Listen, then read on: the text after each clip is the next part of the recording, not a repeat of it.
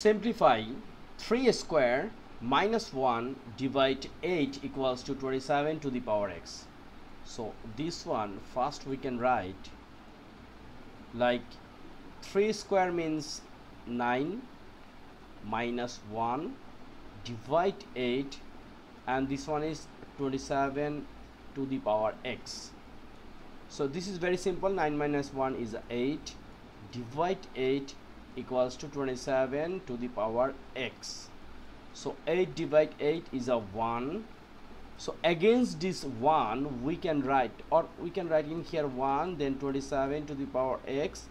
Now against this 1 we can write 27 to the power 0 equals to, here is 27 to the power x. Why we are writing this one? Because we know a to the power 0 equals to 1, so we have to make similar base. So here base is same.